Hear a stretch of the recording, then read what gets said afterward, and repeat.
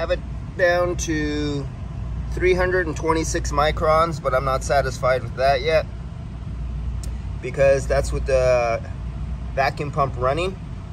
That's not into decay, so that's definitely not. If I let that decay, it'll go up a bit. And of course I have the micron meter right there, and the vacuum pump is outside on the roof, 80 feet away, 80 feet of line set. And I'm pulling with one hose through the suction line, so it has to pull all the air, or the nitrogen. This is dry with filled with nitrogen. It's pulling all the air through the expansion valve, through the coil, all the windings of the coil, and then through the low side all the way to the vacuum pump outside. So it's taking a little longer than normal. Most guys would just blow and go and say, I'm good, boss, let's wrap this up and go home, we can't afford to do this. But I don't work for somebody, I work for myself, I work for my customers, and I don't screw my customers over like that.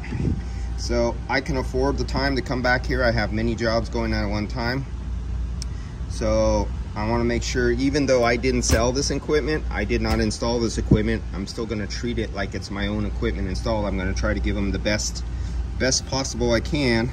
So I'm going to wait till this, I'm not going to wait here because it is 5:50 right now, and this will take well over another hour and a half to get down there. You already see I'm 1 hour and 39 minutes into it. Let's get down there. 1 hour and 40 minutes into it, and I'm down to 320. Remember, this was the air handler that was left outside, exposed to the atmosphere, not sealed. So all the oil that was in this used unit was exposed. And I'll be back tomorrow, and I'll open up the refrigerant circuit. I have the air handler running right now. It's running. I have to test the zones to make sure it's wired up in zone. He did the wiring, and he just tried to copy, which is really, he's an automotive mechanic. So he has the ability to follow wiring and do, he's not stupid. He's not just a regular do-it-yourself person. Usually, automotive mechanics can do a pretty good job.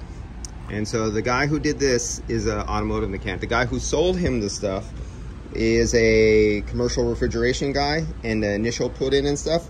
But when it came to him moving this from his other location to this location, he did this work.